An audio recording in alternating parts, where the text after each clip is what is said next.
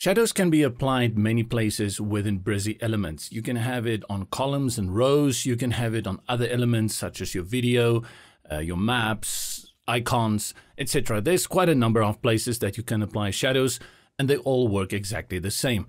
This is a very typical example of shadows, and you are probably familiar already with shadows. Let's see how it can be done within Brizzy. In the back end, I have these three images. So let's use this first image to see how we apply a shadow to it. And there are a few steps. We'll go through them so you can get the hang of it. The first thing you have to know is that shadows are grouped within color. So within the options toolbar, go to colors, click on it, and you will see the shadow selection over here. The reason you only see shadow here is because for the image, the only function we have is the shadow. For others like columns, let's go over to columns, and I go to color, you will see you have the option of overlay, border, and shadow. In this case, you will click on the shadow to activate the shadow settings. Let's go back to the image, color, and shadow already selected. Let's first look at how things work. Go here to these four boxes at the bottom and go to the far right. As I hover over it, look what happens to this cursor over here. The far right, you see two arrows, one pointing to the left and one pointing to the right. This indicates that this part of your shadow design will work on your x-axis from left to right or right to left. It will move what I refer to as the shadow box either to the right or to the left. Currently it's set at 0. I'll click on it, and then with the arrow keys on my keyboard, I will either increase the values positively or decrease it into minus values. If I increase it, let's say up to 5, 1, 2, 3, 4, 5, you will see the shadow moves to the right. And that is what a positive value for the horizontal axis shadow box will do. Let's make it 10 so you can see it more vividly. And there you see the black part of the box moves. If I do the opposite, and now I will just select the value and type in -10, it will move to the left. This is how you will move the shadow on that horizontal plane field. Double click and I'll put it back at 0. Let's move to the next one, and now you see the little icon that appears here go up and down. You can immediately understand what's going to happen here. It's going to move the shadow up or it's going to move the shadow box down. Counterintuitively, watch what happens when I make it a positive value. Let's type in here on the arrows up to 10. And you see the shadow go down, not up. And I say it's counterintuitive because you would think if it is positive, it should usually go up, right? Why is it going down? The reason for that is that most, I would say 99% of the time when you work with drop shadows in website design, it's going to be a drop shadow. So it's going to go down. Hardly ever would you have the shadow go up unless it's a box shadow. So the drop shadow, to make it intuitive or counterintuitive, a positive value will move it down. Of course, a negative value, if I type in -10, it will move the box shadow up. Right, so now you have a good idea of how we work with that. I'll put it back at 0. Let's make a standard drop shadow now. I have a few go-to values for that. And these values, of course, that you see here, they are all set in pixels. So my go-to value for a drop shadow is 5 pixels to the right and 5 pixels to the bottom. That gives it that slight drop shadow there. This, of course, so far is not a drop shadow, right? It's just clear, hard lines. So what we need to do is make that shadow a little bit blurry. And that is done through spreading or dispersion. If I move all the way to the 4th box from the right, you will see you have those little pixels appear there and it looks like they're a little bit blurred to the side. That is dispersion.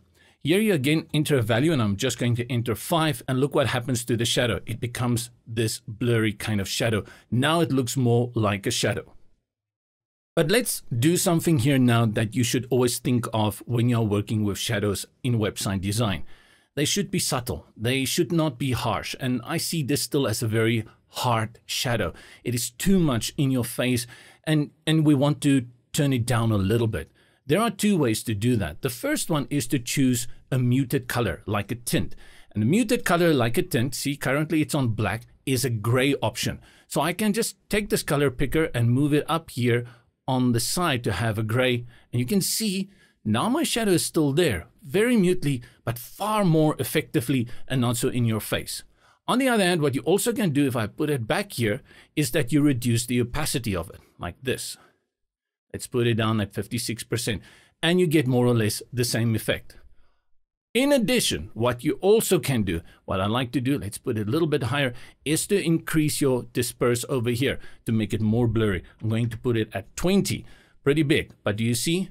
Very subtly done now. You won't even realize that there is actually a shadow there.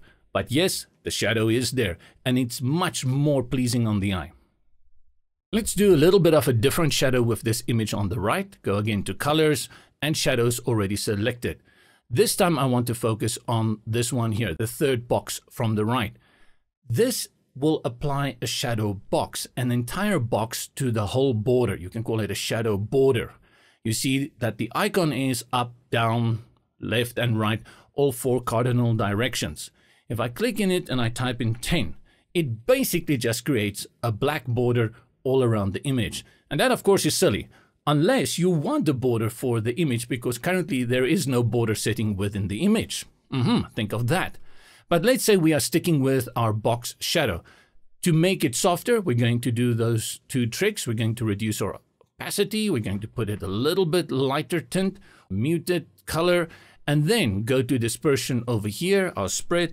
And again, I'm going to type in 20. I'm going to give it quite a large number. And you see, there you have that slight shadow applied to it. And this is how you work with shadows. But before we end this tutorial, I want to give you a word of advice when working with shadows. And that's often overlooked by people who start working with shadows. If you don't know how to do it properly, avoid it. Just don't do it. Because there's nothing wrong with what we refer to as a flat design. And a matter of fact, flat design is very popular at this moment.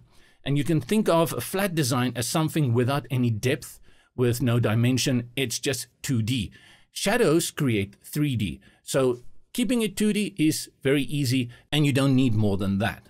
If you do decide to go the shadow direction, you will have to, especially in a container like this, go and apply the exact same shadow to all your elements, like this button over here, this image over here.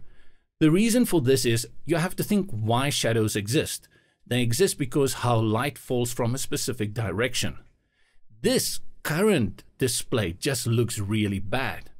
And if you didn't think about it, you wouldn't even know it, because these 2 shadows for these 2 images are totally different.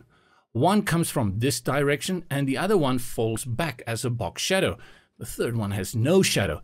So it's very incohesive, and it makes the experience uncomfortable. Remember that if you are going to work with shadows, make sure you apply them to all the elements, at least in the same block, and preferably to all the elements that are similar across the page. One last thing that we can quickly just draw your attention to, which you will find in many styling options. If you go into your settings for your shadow, you will see over here you have the option to activate the hover state. Now the hover state is very nice because what you can do is put in a different value for the shadow. And then when people hover over it, there's movement like that. Just remember that this does not apply in your tablet or mobile views, because there is no way for a person to hover over a mobile display with their finger. They either click on it or they don't. And those are the shadows within Brizzy. For more tutorials on how elements and features within Brizzy work, subscribe to our YouTube channel. We release new videos weekly, sometimes daily. Also come and join us on Facebook, and then visit us for the latest news and updates at brizzy.io.